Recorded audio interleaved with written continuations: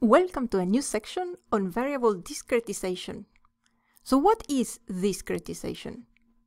Discretization is the process of transforming continuous variables into discrete variables, and we do so by creating a set of continuous intervals that span the value range of the variable.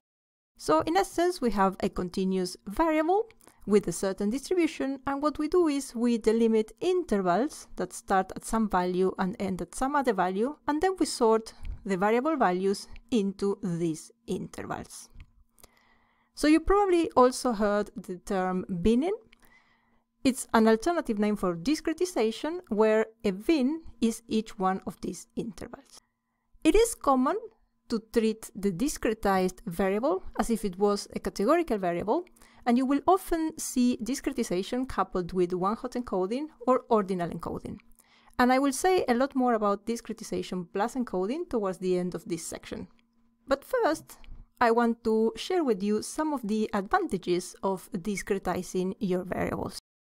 Discretization may improve the model performance, and we will see why in a minute. It can also reduce the training time of the machine learning algorithms. It can mitigate the effect of outliers, and it can also create simple features that we, people, can easily understand. So discretization and performance and training time. Some machine learning models, like decision trees and naive Bayes, work better with discrete attributes. In fact, focusing on decision trees, which are probably the algorithms you're most familiar with, make decisions based on discrete partitions over the variables. So during training, a decision tree will take a feature, it will evaluate all possible values of that feature, and then it will decide which is the best cut point, the one that maximizes the purity of the end branches, if you want. So the more values the variable has, the longer the training time of the decision tree, because it has to examine more values. So when we discretize a variable, we are naturally reducing the number of values, therefore we are accelerating the training time of decision trees.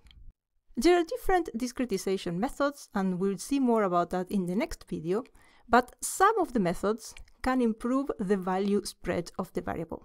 So if we have a skewed variable like the one that we see here, and we select the correct discretization method, we can improve the value spread so that now we have a more even distribution of the observations across all intervals.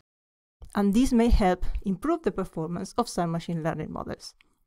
Discretization also mitigates the effect of outliers, because if we have values that are much bigger or much smaller than the majority of the distribution, they will be naturally allocated to the extreme intervals, and therefore now this value is no longer different than the rest of the bigger or smaller values of the distribution.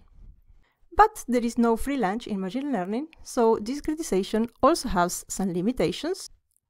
In fact, discretization can lead to a loss of information of that variable, because we are in essence summarizing all the values of the variable into a few discrete intervals.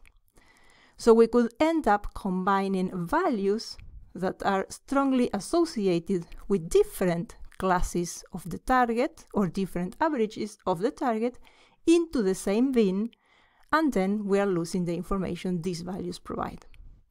So the aim of a discretization algorithm or a discretization method is to find the minimal number of intervals without a significant loss of information.